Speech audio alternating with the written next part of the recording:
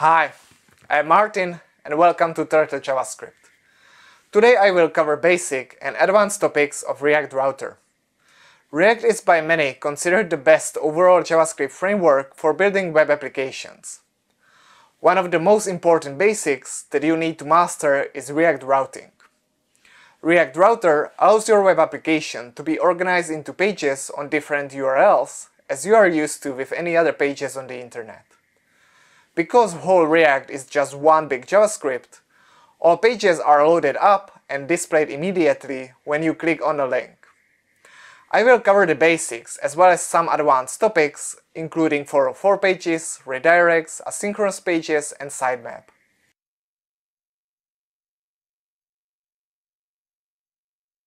I have used these techniques to build all my websites, including turtle.com.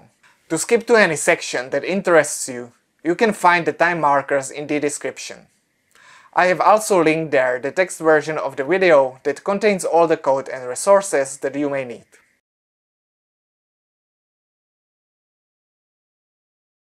React routes use the package React Router DOM, so start by installing that one.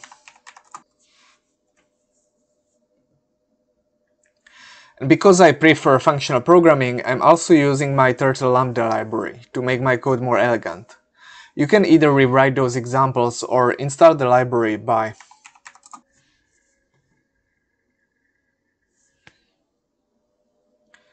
I will use the library only a couple of times here, so no worries.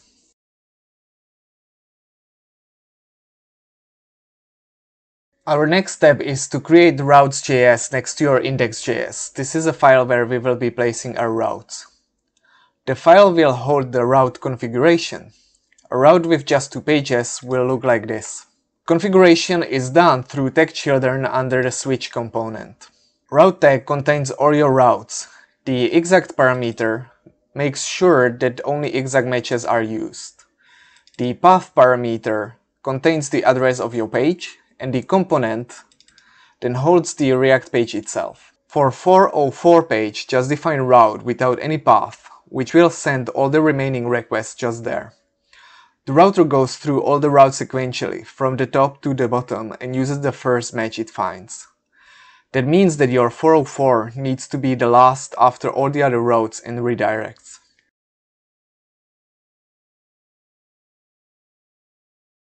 The router component then has to be used in your App.js like this. Notice the router section using the routes that we have defined in the previous file. This is how routing happens. Routes will affect only the area of the route stack. The header or any other JSX around is not affected. This way you can define, for example, a menu or a header and footer that remain the same independently on the router. One trick that I am adding here is the base name that you can see here in the code. The base name is the base URL for all locations. If your app is served from a subdirectory on your server, you will want to set this to the subdirectory. A properly formatted base name should have a leading slash, but no trailing slash. I always use this code with getBaseName function for situations when my React app could be used from some subdirectory. This will elegantly take care of defining the correct base name. You may want to edit it further, however, if you want to rely on some more complicated routing yourself.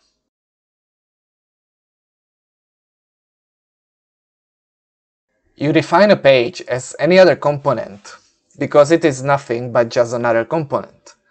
The only difference is that React Router manages the route component visibility based on the URL. This is an example of a page. It's very simple, as you can see. In the same way, you can define any other pages, or your 404 page. Page gets displayed based on the path used in the Routes.js. So you can see homepage used here with the path of route. The page component displays in the place of routes component in App.js. So this whole section gets replaced by the homepage.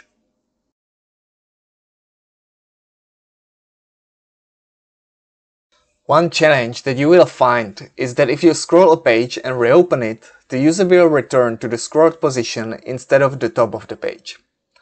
If you want to ensure that the pages are always scrolled to the top when they are opened, just create a parent page component like this one that you can see on the screen.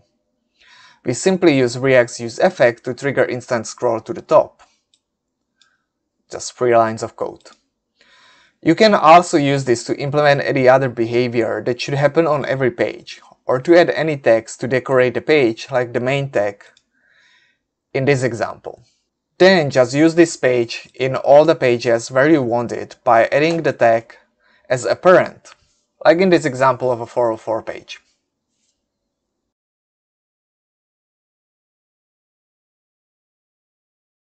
Linking to pages from your components is simple by using the link component. We can add a link back to a home page from the 404 page. The link tag is super simple and requires only the 2 parameter which needs to match your route from the Routes.js.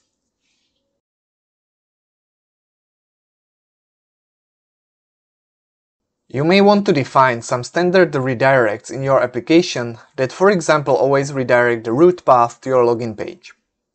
You can do that by adding the redirect component to your Routes.js. In the redirect tag, both the parameters from and to are paths. Make sure that your redirects are defined higher than your 404 route.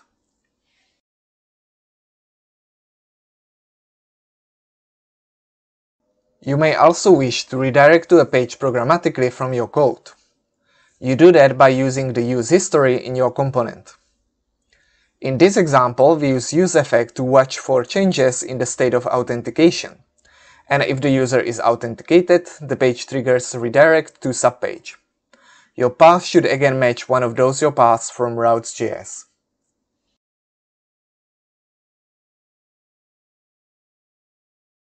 React is just one big JavaScript, so all your pages always load up with your first server request and then links work instantaneously, instead of making server requests with each page.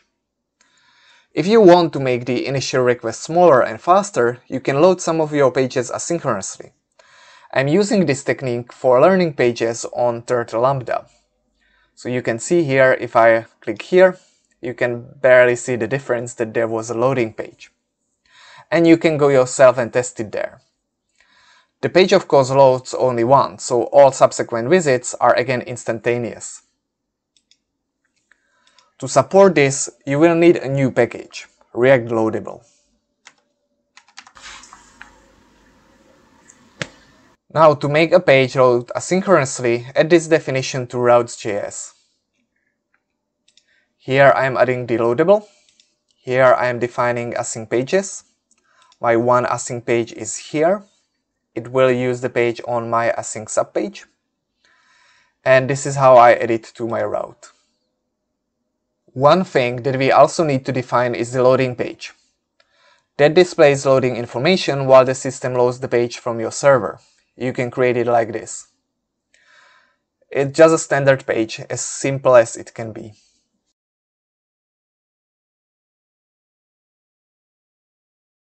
I recommend maintaining a sitemap for your website. It is good for search engines, since Google can now crawl React pages, and it also helps you manage your site as it grows. What I do is define sitemap object in Routes.js. You can see here. You can see that it defines all the information that I need for links and uses the path in route component. I then leverage the sitemap in my own link turtle component, as you can see here. It's fairly simple and it's based on the link component from React Router DOM. In your own components, the link turtle is used very simply. You can see that we simply pass the sitemap homepage to the link turtle and everything happens automatically. Or we can also define any of the parameters manually. Your website should also maintain sitemap XML and robots.txt. I maintain these manually and make sure that they align with my Routes.js. This is my sitemap XML. Notice that you always need the full URL, including the correct protocol. And then my robots.txt links to it like this. Again, I'm using the full URL.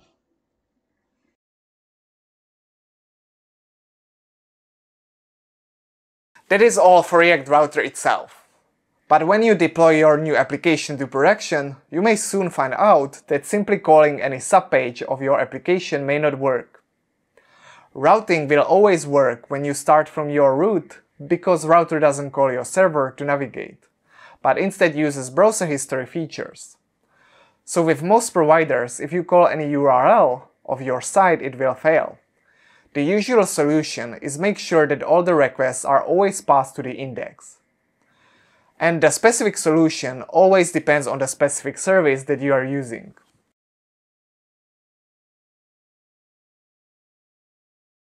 For example, if you are deploying your React app as serverless on Netlify, you need to add redirects file to the root of your application. Now everything should work the way you expect and your routes will be fully supported. And it's just one line for Netlify.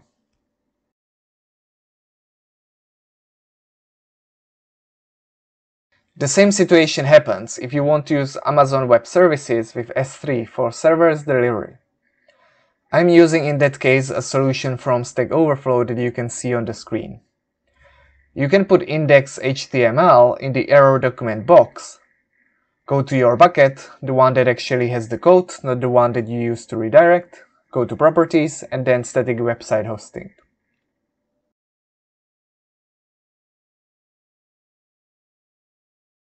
If you are using Amazon Web Services CloudFront, you can follow advice from the same article. Create a custom error page in CloudFront distribution that routes for 4 errors to index.html and returns 200 response code. This way your application will handle the routing. It's a setup that you can see on the screen on the screenshot.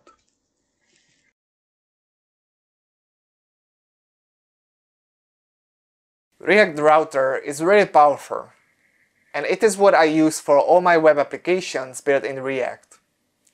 Here I am giving you all the secrets of my setup that I'm using on turtle.com, where you can see it working in real time, including some asynchronous loading. Let me please know if you end up using my solution, and post in the comments if you have success or if you have any questions and need help. Have a nice day and see you with the next video.